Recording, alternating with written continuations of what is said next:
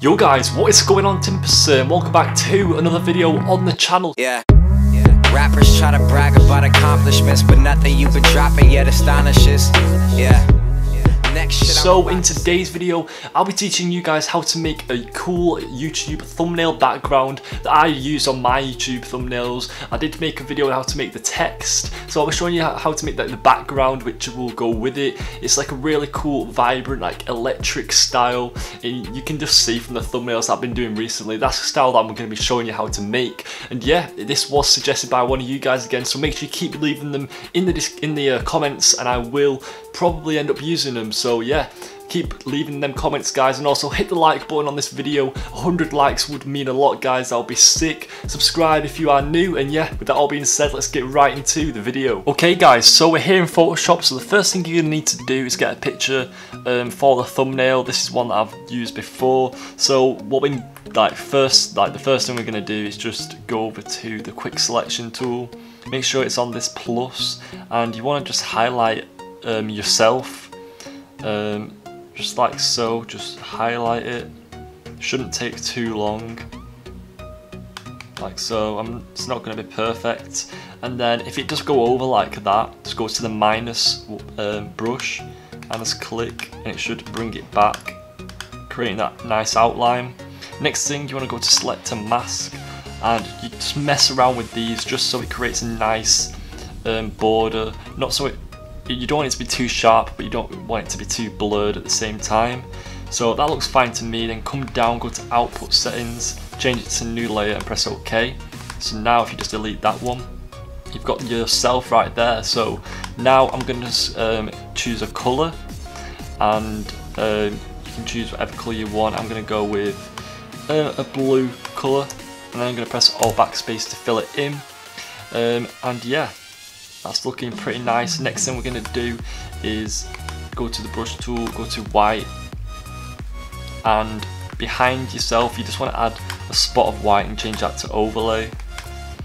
Add a new layer, go to black, make the brush smaller. To make the brush smaller, press Ctrl Alt right click and move left or right, and then I'm just going to click over this way and down there as well, and then bring down the opacity of that. Next thing, open up my 27K GFX pack. You guys will probably have this. So yeah, just open up that pack and cancel that. You want to go over to hide, and then go down to coloured lights and choose one of these. I'm just going to go with this one. Just do that. I'm just going to choose this, and it's just adding something else to the background, so it's not just like a solid colour, you've got more of some shapes to it, if you know what I mean. It just looks a lot better, and what you want to do is just scroll through the different layer styles and choose one that you think looks good. So maybe that, and then bring down the opacity of it. So yeah, next thing you're going to need to do is, I'll leave a pack in the description, and it's got all different electric patterns. No, not patterns, stock, sorry. Like this one here, you got that, and yeah, I'll put in quite a few for you guys. So you just want to put this one in. You don't have to, but this is the one that I use, and choose between any of these. Lighten, screen, colour dodge. I think I'll probably stick with lighten. No, colour dodge. I do like colour dodge. But anyway, next go over to this one right here. It's like a big streak of light, and then change it to one that you like. Lighten looks okay to me, and then I might move it down here, and then press Ctrl J T. Right click and put one like down there.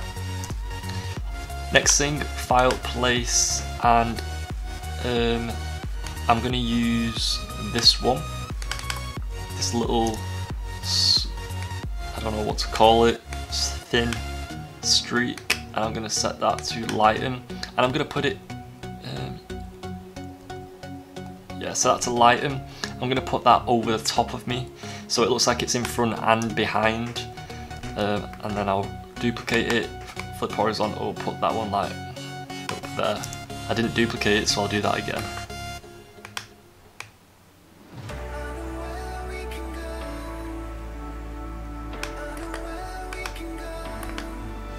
Just mess around. I think that looks alright. So now you've got all of that. What you want to do is add a new layer, go to brush, choose the colour you're using, and then just click in certain places and change that to colour dodge. And it just brightens things up and adds a bit of a glow to the electric. Next thing, just brightness and contrast, bring the brightness down, contrast up. Colour curves, bring that up and bring that down. Exposure, bring up the exposure, bring up the offset a bit, bring up the gamma correction. And then colour balance, choose like, move it over to the colour you're using, so blue for me, something like that. And then bring the colour balance below everything else. Group that together, you can see. Blends everything together very nicely. And I'm going to add a new layer, and then at the top I'm going to add a spot of white. I don't actually think I'm directly in the centre. I'm just going to move it over a little bit. That looks alright. And then you can also add other things such as like a border around the outside.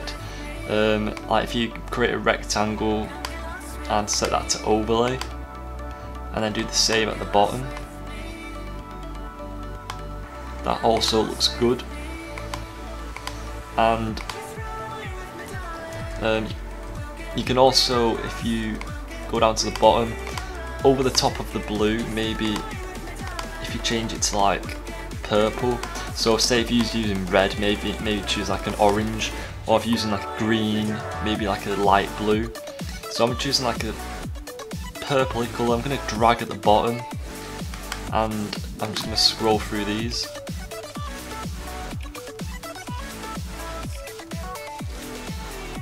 Maybe a bit more of a darker blue, I think I'll choose.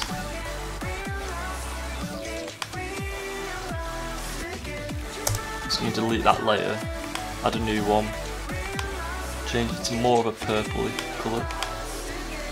Maybe I'll do it at the top instead. It's got like purple at the top, and I'm just going to scroll through and choose one of these. Probably say colour looks okay, and then just bring down the opacity of it. Just switches it up a little bit. But yeah, that's pretty much it for how I make my thumbnails. And then once I've done that, I usually add some really nice text. I did do a tutorial on it in my last video, and it looks really nice, and it fits really well with this theme. And yeah, if you want to see more tutorials like this, hit the like button. Can we break 100 likes? That would be sick. I will leave a pack full of these electric stocks for you guys in the description, so leave a like for that. Let me know what video you'd like to see from me next. I'm always reading the comments, and like I said, this was suggested by one of you guys, like all my other videos. So yeah, if you guys want a chance to be featured on the channel, well, one of your ideas, then make sure you leave it in the comments. Subscribe if you are new, and I hope you're all having a sick day today, and I'll see you in the next video.